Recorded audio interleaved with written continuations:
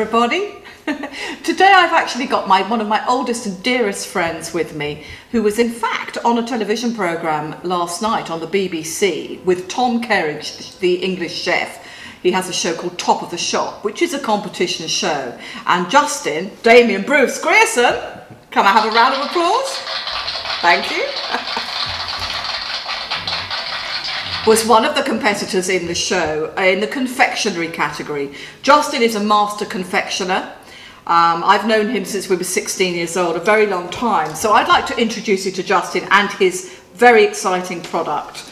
Now, Justin makes something which is a recipe of his grandmother, Nita, who I remember very, very well. It's a new innovation on a very, very ancient recipe that's probably been going for hundreds of years. The recipe of the actual product is called Scottish tablet. But Justin makes something that is Scottish tablet with a complete difference. He's called London and Sons, and this is called the Rebellious Royal Tablet. And it's totally different. It has flavourings. I mean, the very top selling one happens to be whiskey and horseradish. Yes, you heard that correctly. It's a mixture of whiskey and horseradish. Justin, being with Scottish roots, obviously is quite a whiskey connoisseur.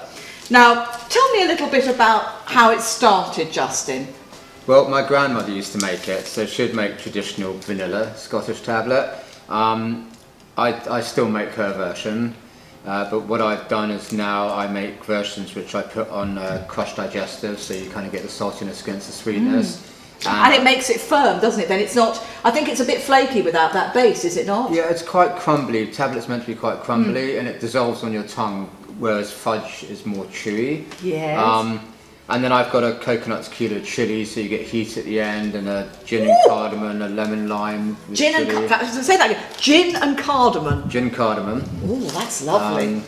Lemon lime with chili, and a ginger and wasabi, which is really nice. Ginger and wasabi sounds really, because ginger is quite light. I mean, oh, you got that. Well, the wasabi's not a heat, but it gives it a really lovely depth of flavour. Yes. So, whereas also the horseradish doesn't come through as a heat, because when you dehydrate it, it loses the heat. The heat's in the water, so it has this earthy sweetness to it. So do you dehydrate the horseradish, or do you buy? Yeah, you do everything. Yeah. He does everything from scratch. It's a completely artisan product. Yeah. So, yeah. I remember your grandmother making this. So Justin, I've known Justin since we were 16, and his parents, I have to say, were the most hospitable, most patient parents that any teenager could ever have. Because they put up with Justin, his brother, and all your friends. Of course, there were like sometimes the place was full of hundreds of teenagers, taking the place over. Well, you actually lived in the basement, so we had your den. Yeah. But I remember Nita, very glamorous. She was like one of the Golden Girls, wasn't she? Yeah. Always jewellery, and I remember pottering around in that back kitchen, mixing, swirling, all this was going on, heat, you know, all this bubbling, and she was making the tablet. Yeah. So I remember that. And I've got some other sweets here today for us to. We'll have a little sample of those later compared with your tablet. But it's amazing to take it all back to them. But when did Nita die? She died probably about 20 years ago. God. So it's been a while. It's awful. So, we're all so old. I mean, I remember her, and of course, I mean, we're looking back to that would have been in 1988. Yeah. Yeah, I'm sure. 1988. Oh dear, that was the first summer of love. Do you remember we used to go raving? I know, it's good days. I mean, do you remember the days we were raving? I remember late before 80s, early 90s. I remember before you passed your driving test. Yeah, I remember having it the same day as Bronwyn. Yes. And she passed and I got failed. I didn't know that. She was the hour after me, and it was pure coincidence. I remember your registration of your Jeep was B74MRK. I don't know how you know that. It was your mum's white Jeep, and she sort of said, "Oh, Justy, you sort of commandeered it, basically." Yeah, it got passed on to me. It got passed on to you. Yeah.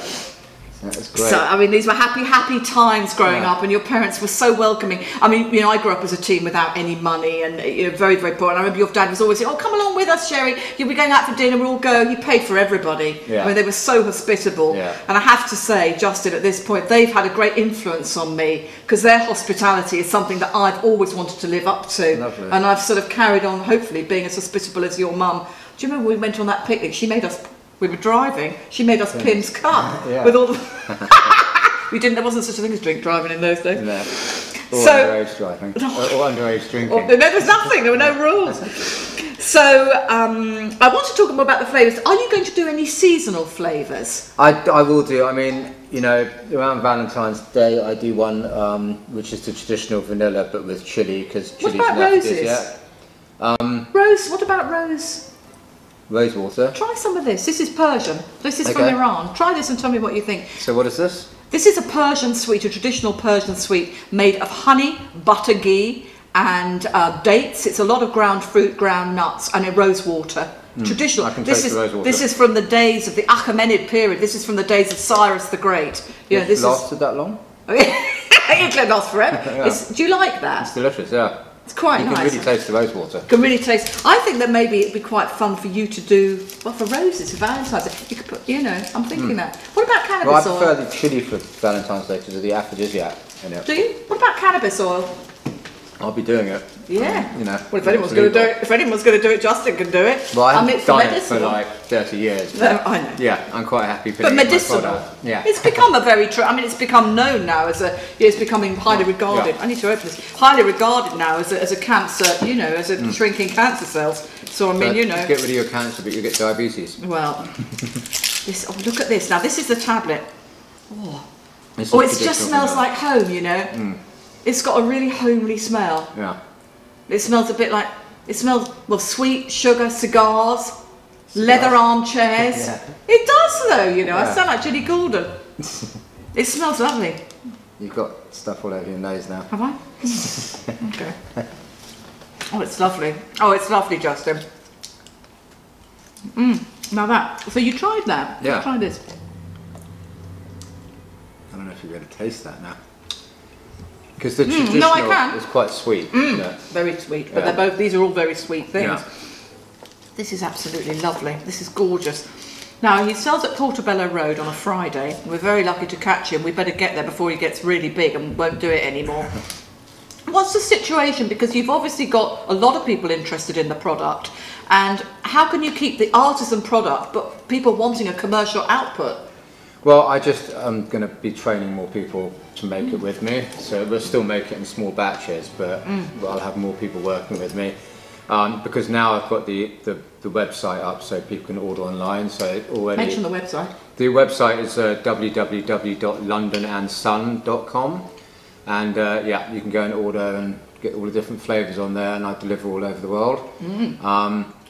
But yeah, so you know, since the BBC show, sales have gone up, so I'm now in the process of getting people to help me make it. At the moment you're making it at home, and I know your brother's a chef as well. Carl's also a chef. Can you use his kitchen to make it, or is he very much involved with his own? Works for he's the head chef at Wembley, so I can't really go and yeah, I'll be getting my own kitchen in the next couple of months, like professional kitchen, where we can have a team of people working.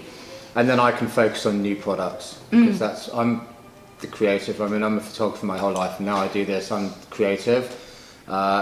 I need other people to run the business side of it. Well, you did used to, you know, I used to do a food blog. I mean, a few years ago, when you were in the States, because obviously you've lived in the States for 15 years. Yeah. I mean, I didn't see you much during that time, because obviously you were, we're all living our lives. But then you came back with your sons, your beautiful boys, and of course London and Sons. It's named for his two sons. But so obviously it's really there. This is going to be a product which is a sort of family business, really, isn't it? Yeah, that's the plan. Is to leave them something. Yeah, exactly, exactly. yeah. Did you used to make this with the boys? Well, I made it for them. I started that food blog, which I still have going. Splattered egg. Right. Well, it's under justingrierson.com. There's links to it, but I made it for them, and I made it for that site when I was doing that site, because it was a lot of different family recipes and recipes I've picked up around the world. And yes, hence I then made it, and the kids had it, and then I made it for them for an auction for their school, and it did really well, and that's kind of where. And you got married in a kilt. I mean, I remember years ago, we were about 16, I remember you and Bronwyn going on the night train to Edinburgh. Yeah, I really wanted to come, didn't have the train fare. No. I wanted to come with you. I should have asked you to lend me. You would have lent me the money, wouldn't you, Justin? Of course, you would have stood me the ticket. Fun times. I don't know if you would have liked where we stayed up there. Oh, no, it was freezing cold. Oh, you said Broken that. window, yeah. God. I mean, we're going back to 1988 again, isn't exactly. it? I mean, you must be everybody's favourite party guest now that because you bring this wherever you go. People love it, you know. They do love it, yeah. Do you think it's improved your love life? Not just because of the actual aphrodisiac quality of some of the ingredients. Well, I think it's going to, the more money I make. Right on. Justin, it's so lovely. Thank you. And we want to see a lot more of you. We want to see you all over. I want to see you in Harvey Nichols. I want to see you in Selfridges. I want to see you even with an artisan range in all the good shops. I mean, I'm really hoping that you can get the productivity up and still keep it in artisan, because that's what's deterred you from going global like that, isn't it? Yeah, well, you know, it's part of, at this point, working out the best way to grow it so that it can make money and still be authentic. You know, and for me, when I talk about making other products, I'm not talking about just Scottish tablet. I'm going to be making marmalades, pickles, and just doing my type of takes on all of them. So I'm hoping by Christmas I'll have... Do you know I've got a mulberry tree in the garden? Oh, have you? I remember that. This mulberry tree was brought by David Garrick from Shakespeare's Garden at Stratford. Right, it's a 300-year-old tree, and the fruit on it is wonderful. Really? In the summer, would you like, when I'll pick some, we can come and pick it, and we can put there could be a mulberry. We're on. Listen, we've got something going here. Yeah. You can maybe use some of this in the tablet. It's bright pink. If you get it on your hands, you look like a murderer. You look like Lady Macbeth. I'm serious. Yeah, well, let's try it. Let's try it. I don't even know what it tastes like. Oh, sweet. Oh, it's so sweet, but as well. It's bright pink. We need to dehydrate some. Yeah, let's do that. Let's do it. Cool. Justin, it's been an absolute pleasure having you here. Thanks, and I hope my followers on YouTube have enjoyed it. Look out for this man, Justin Damian Bruce Grierson. Add him on every form of social media you want to, and please try the Scottish tablet. Justin, it's been wonderful to have you here. Thanks, I love you, darling. Oh, can we have a round of applause? Perfect. Hi, I'm Justin Grierson. I was recently on a show called Top of the Shop with Tom Kerridge on BBC Two. You can find my site www.london&sons.com or justingrierson.com.